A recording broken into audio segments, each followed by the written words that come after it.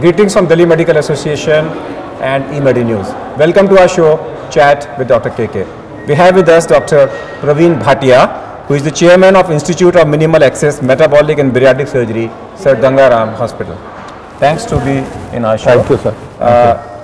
There was an era of open surgery, then came minimally invasive surgery, and then came in minimally invasive surgery you have bariatric surgery, and now we are talking about robotic bariatric surgery.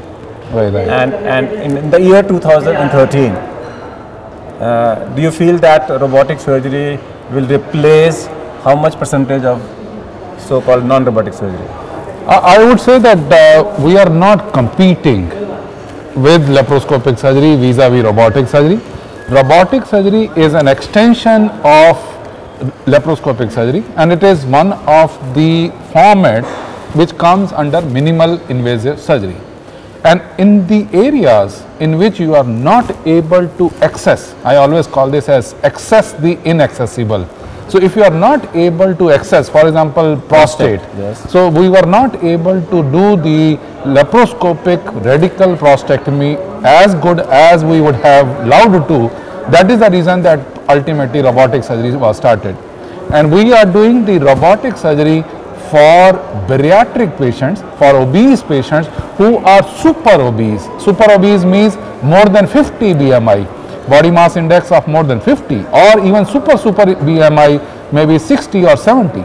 So for those kind of extended surgeries or difficult surgeries or inaccessible areas, robotic surgery is going to stay. What is the learning curve in robotic surgery? Excellent question. What is the learning curve for robotic surgery? As compared to laparoscopic surgery, definitely it is less. Any surgeon who has been doing the open surgery, and if he has mastered the anatomy, he knows the anatomy planes, then he can learn the robotic surgery maybe in 50 cases.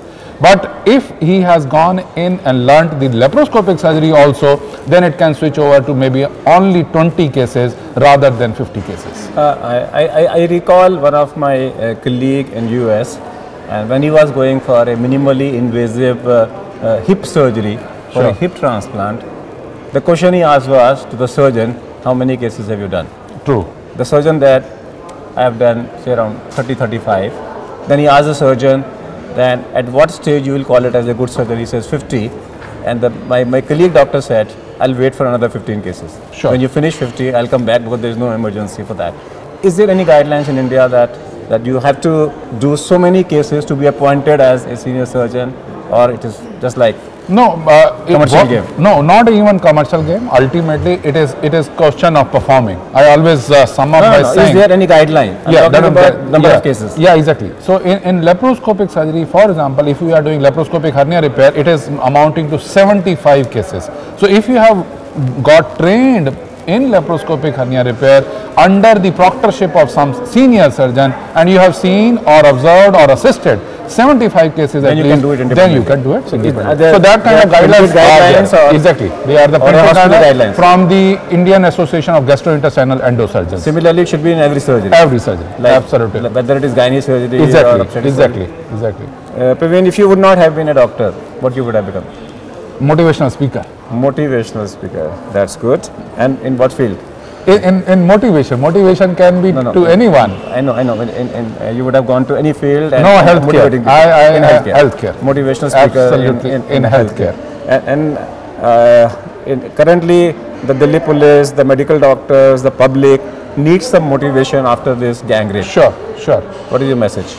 I would say that one has to believe on the soft values.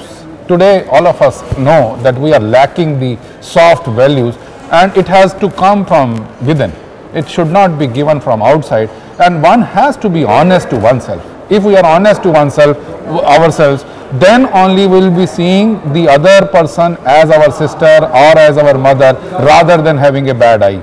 So that kind of honesty has to be from within rather than thinking that the government will do it or police will do it and they will do the policing. No, it is not. Do you feel that everybody has to be honest? No, everybody in the city, including the police, the first on contact with the victim, should be trained in first aid and cardiac first aid. Exactly. I know of the venture which you are doing of resuscitating the people or training them. It is an excellent idea. It is a first contact that has to be tackled and cry for the help.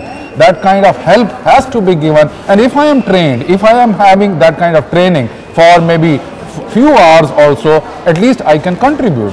And I want to make a difference in one's life, even if it is one life. Even if it is one life. And we thank our guest with us, Dr. Praveen Bhatia, who has clearly said that robotic laparoscopic surgery is now a reality in situations like prostate or any other situation like a morbid obesity where it is difficult to reach with a laparoscopic surgery. You can reach with the use of robotic.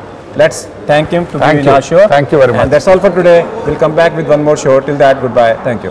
Thanks a lot. Thank you.